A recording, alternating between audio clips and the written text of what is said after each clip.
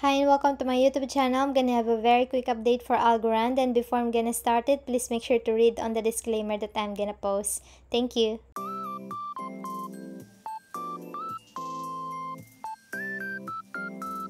Hi and welcome back. So this is our previous chart for Algorand. Let's go ahead to a 4-hour time frame since our previous update is on this price.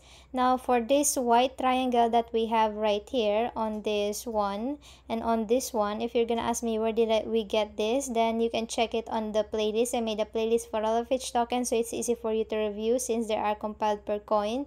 Because on every update I don't really say where did we get these lines, for I just don't want it to be redundant. Now I'm just gonna delete these yellow ones right here, and for this yellow one we're still not gonna delete this because this is a common resistance that can still be a support if ever this white line around 0.1130 won't support. Then we still have this yellow line right here that will hit 0.1057.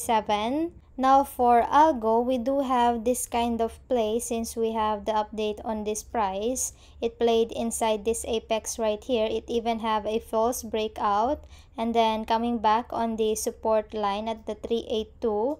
Now again, if it didn't support, then maybe find your 618 or 786 from this low to this high, or else it can go straight to these yellow lines that we have on this range right here.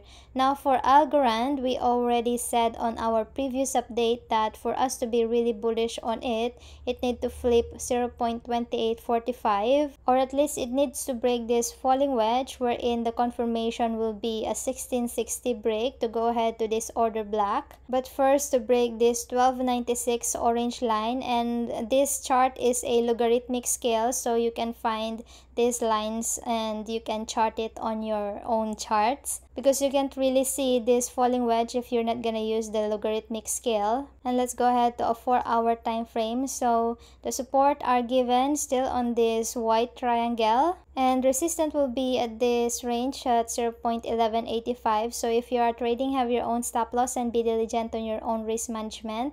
That's it for a very quick update. If you like this kind of content, please like, subscribe, comment down below if you have some coins for me to chart. Click the notification bell so you would be updated on new videos that I'm gonna upload. Thanks for watching and have a nice day.